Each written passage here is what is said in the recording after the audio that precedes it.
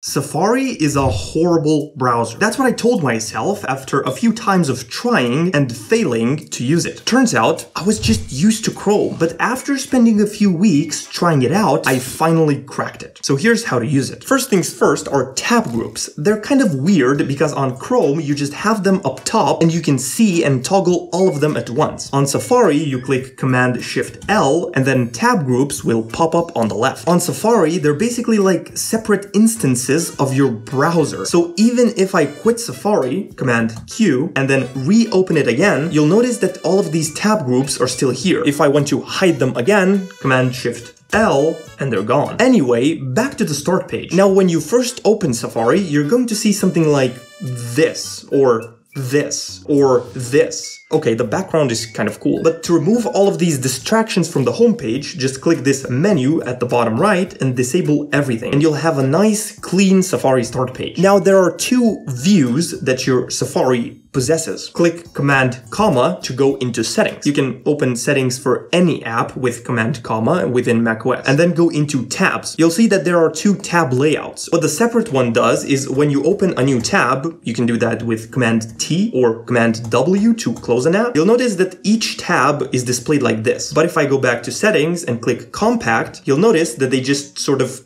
become compact. And this is just personal preference. Next, if you have more than one tab open, what you can do is pinch with two fingers like this, and Mission Control will open up within your browser. So it's like swiping up with three fingers on your Mac, but just within Safari. It's pretty useful. To get out of it, just click on a tab that you want to go to, or gently swipe out. Next up, there's bookmarks. They show up at the top if you're using Chrome, and surprise, surprise, it's the same with Safari. Command-Shift-B to toggle the hiding or showing of the bookmark bar, and I don't have any bookmarks right now, so if I want to add one, I would click Command-D, and I can add this to my bookmarks, which in Safari, for some reason, is called Favorites. Anyway, I can click Add, and now it will show up here. If I want to hide bookmarks, again, Command-Shift-B and Command-Shift-B to open them again. Next, you'll notice that the top of my Safari probably doesn't look the same as yours. And that's because you can right-click up here and click Customize Toolbar. Here you can basically drag everything out that you don't need, like so. Just drag.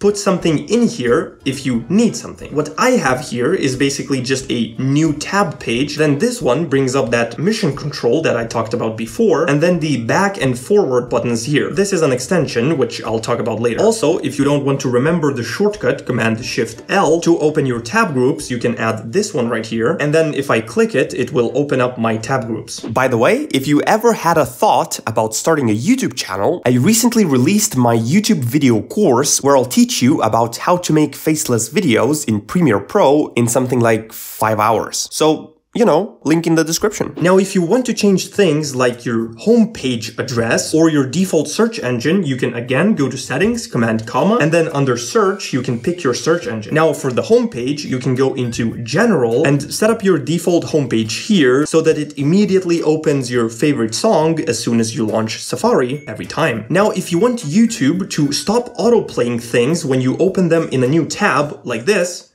what is this ad? You can click on Safari here and then go to settings for YouTube, and then under autoplay, select never autoplay. And you can do this with any website. Now, unfortunately, Safari isn't the best PDF viewer that Mac has. I don't really like the default preview app either. So what I choose to do instead is just use Microsoft Edge, because it's frankly a great PDF viewer. Another thing that makes browsers cool is extensions. Unfortunately, Safari doesn't have as many of them as Chrome or Firefox have, but the thing is that you install them through the App Store. So if you want to find extensions, click Safari and Safari Extensions. Here you'll be able to browse the most common ones, or click to see all to see all. Once you install it, there's going to be instructions on how to set it up. Now, extensions is what can really turn your browser experience into a better experience. And I've already made a few videos about extensions for Chrome, Firefox, and Safari, which I'll link to in the description.